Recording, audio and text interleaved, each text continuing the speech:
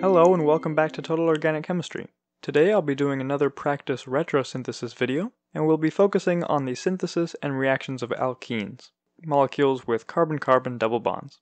As always, I have an easy, medium, and more difficult reaction sequence, and the timestamps for those will be in the video description. If you'd like some review on the reactions or synthesis of alkenes, please go ahead and subscribe, and also take a look at my videos on that. Let's get right into the easy reaction here. This will be the synthesis of acetone, and that is our simplest ketone, from this substituted alkene, propene. As always with our retrosynthetic analyses, we can count the number of carbons that we have in our starting material and final product. So we can see that we have 3 carbons in each compound, and so that doesn't change, which means we don't have to add or subtract any carbons. We have added oxygen in the product, so we have this carbonyl oxygen here, so we could maybe think of doing a hydration reaction on the alkene. And we also have that carbon-oxygen double bond, so we'll have to form a CO double bond at some point in our reaction sequence. For this retrosynthesis, let's start with the starting material, propene. We know that we need to add this oxygen atom to the middle carbon, the number 2 carbon here. So what reactions do we know that add an oxygen to a double bond? Well, we know of a couple different hydration reactions, and we could conceivably get 2 different products, depending on where we want that oxygen. So we could get this product, where we have the OH group added to the middle carbon here, so that's probably closer to our final product. And remember, this is called the Markovnikov addition. We've added to the more substituted carbon. Using different reaction conditions, we could also add to the other carbon, so we could get this N-propanol with the hydroxyl group on the 1 carbon, and that would be our anti-Markovnikov product, with the hydroxyl group on the less substituted carbon. Like I've said, we probably want to go with the Markovnikov product. So a couple different ways to get that product would be just taking water in dilute sulfuric acid. That would be our acid-catalyzed hydration of this double bond. You could also use oxymercuration demercuration, so that would be using mercury acetate in water and following up with maybe sodium borohydride as a reductive workup. So that will give us the Markovnikov alcohol, isopropyl alcohol. Then we can probably see, to form this carbon-oxygen double bond, we need to oxidize this alcohol to a ketone. And to accomplish that, we could probably use PCC, and that's pyridinium chlorochromate, in dichloromethane as a solvent. You could also use the Jones oxidation conditions, that's dichromate in sulfuric acid and water, and that will give us the final product, acetone. Let's move on to the medium or intermediate difficulty retrosynthesis. That'll be the production of this tetrasubstituted alkene, this is 2,3-dimethyl-2-butene, from this other alkene, so this is 3-methyl-1-butene. And remember, I give you the nomenclature for these compounds just to get you acquainted and familiarized with the nomenclature, not necessarily for you to memorize that nomenclature, because it can be quite cumbersome with larger molecules. Let's do our preliminary inspections again of our starting material and product. We notice that we've added 1 carbon to that double bond, so we start with a 5-carbon molecule and end up with 6 carbons, which means that we'll probably have to utilize a Grignard reagent at some point, because that is our very useful reaction for forming carbon-carbon bonds. We can also notice that we have broken this double bond in the starting material, but then we've reformed another double bond in the product. So formation of a new double bond probably signifies an elimination reaction, so whether that's E2 or E1 we can see, but we'll probably be looking out for that. For this retrosynthesis, I think it is most useful to start from the product. So let's look at our tetrasubstituted alkene here. And we know that we need to perform an elimination to form that final double bond. So an elimination will require some sort of leaving group. So we could imagine this compound here, where we no longer have this double bond, but now we have some leaving group X on this carbon atom here, and we could eliminate that to form our double bond. Before we decide exactly which reagents we're going to use to perform that elimination, let's think about what we want our leaving group to actually be. So I've written X here, but leaving groups could be a number of things. We could have a halide, so I could have this tertiary alkyl bromide here, if we assume X is a halogen. We could maybe have a tertiary alcohol where we have X equal to OH. And now we have to decide between these two for our intermediate. We know that we have yet to form this carbon-carbon bond to add that extra carbon atom to our molecule, and that carbon-carbon bond formation is probably going to be realized through a Grignard reaction. And we know that the products of Grignard reactions are going to be alcohols. So let's look at this alcohol and see how we can synthesize that. If we're planning to do a Grignard reaction, we know that we have to start with a carbonyl, so a carbon-oxygen double bond.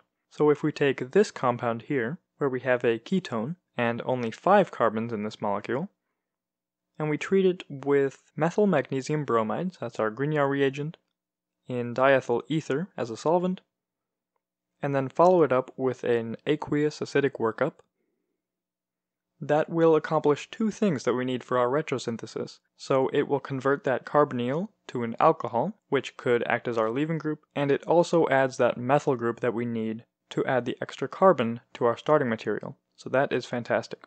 Now that we know how to get to our tertiary alcohol intermediate, we can fill in the reagents to accomplish this elimination reaction. So what we can do is treat this alcohol with concentrated hot sulfuric acid,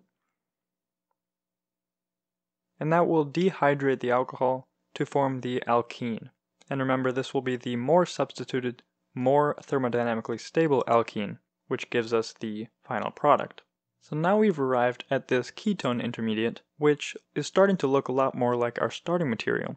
Let's try taking our starting material and sort of arrive at the ketone in the middle, so we can approach the ketone from both sides. We've already done the latter half of the synthesis. Let's work on the starting material. So if we look at this alkene here, we need to add an oxygen atom to this left-hand carbon. So if we could find a way to get this alcohol product, where we have the OH group on the left-hand carbon, that would be fantastic. And remember, this will be called the Markovnikov product because the OH group has been added to the more substituted carbon of the alkene. We know a few different methods to hydrate an alkene, so if we use just a very simple water and dilute sulfuric acid,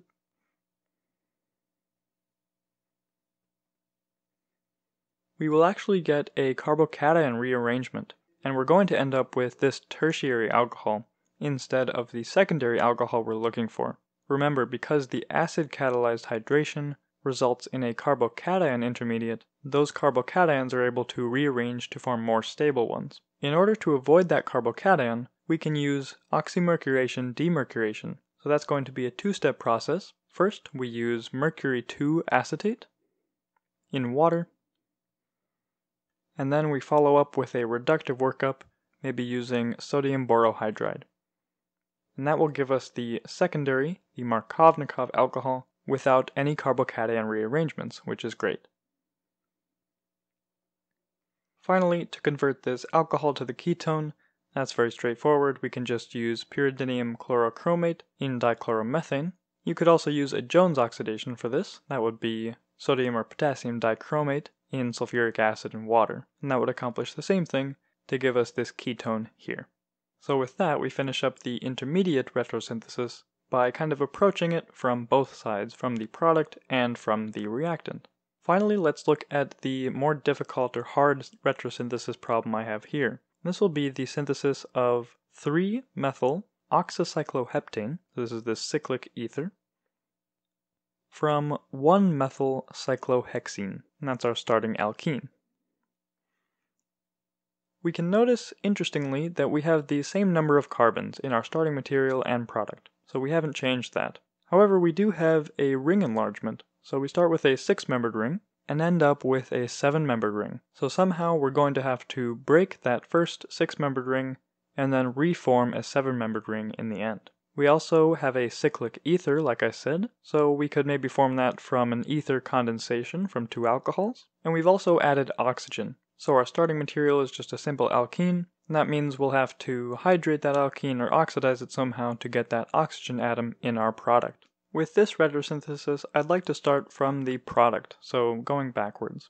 So if we look at our big cyclic ether here, I mentioned that we could probably form that from an ether condensation, so using 2 alcohols and condensing them to form this cyclic ether. So if we take maybe this acyclic alcohol here, where we have two hydroxyl groups on either side of the chain, and then we have this methyl group, and we treat it with some dilute sulfuric acid,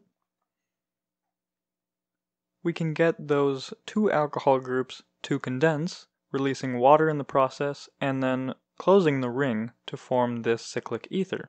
And that will also give us the methyl group in the position that we want. To figure out the next step, we'll need a little bit of creative thinking here. So we know that we have an acyclic material right now, this diol. However, we start with a cyclic alkene, so we have this cyclohexene. Now, one reaction that we can use to open up that alkene is ozonolysis. So the ozonolysis reaction will cleave that carbon-carbon double bond and give us an acyclic compound with two carbonyl groups. So keeping that in mind, that we're going to need some compound with two carbonyl groups eventually, we can imagine this other compound here, where all we've done is converted these two OH groups into carbonyl groups, so into aldehydes. And we know that using sodium borohydride in maybe methanol as a solvent will reduce these aldehydes to the corresponding alcohol groups.